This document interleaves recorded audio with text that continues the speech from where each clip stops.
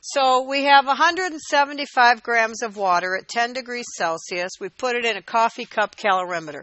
This is 2 nested polystyrene cups. We add 4.9 grams of pure sulfuric acid at 10 degrees C. We add that to the calorimeter. Temperature went up to 14.9 degrees C. Assume the specific heat of the mixture is 4.18 joules per gram degree C. All the heat goes into the solution. How much heat was evolved, and what's the heat per mole of sulfuric acid?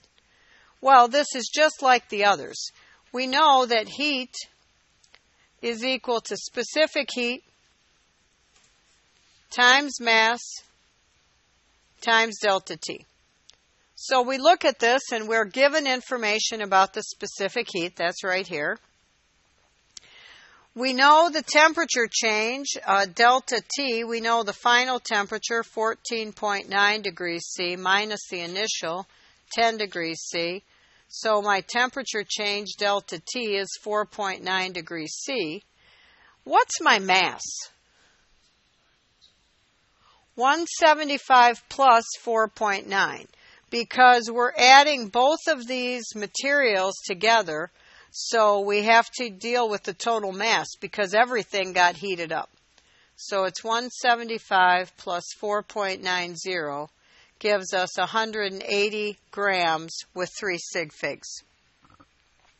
So now we know that the heat is equal to the specific heat, 4.18 joules per gram degree C, times the mass, 180 grams, times the temperature change, 4.9 degrees C, is equal to 3,700 joules.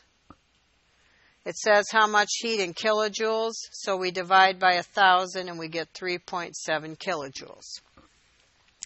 Now it says, what's the heat per mole of sulfuric acid? Well, I know that I have 4.90 grams of sulfuric acid, so I grab my periodic chart. 1 mole of sulfuric, 98.0794 grams, is equal to 0.0500 moles of sulfuric acid, H2SO4.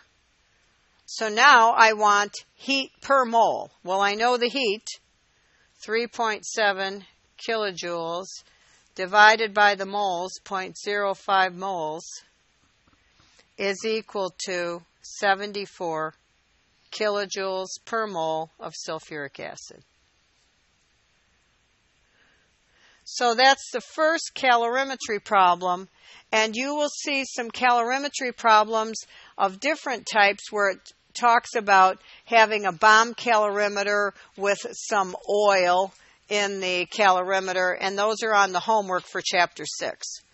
So I will see you tomorrow for lab, and that wraps up things for today.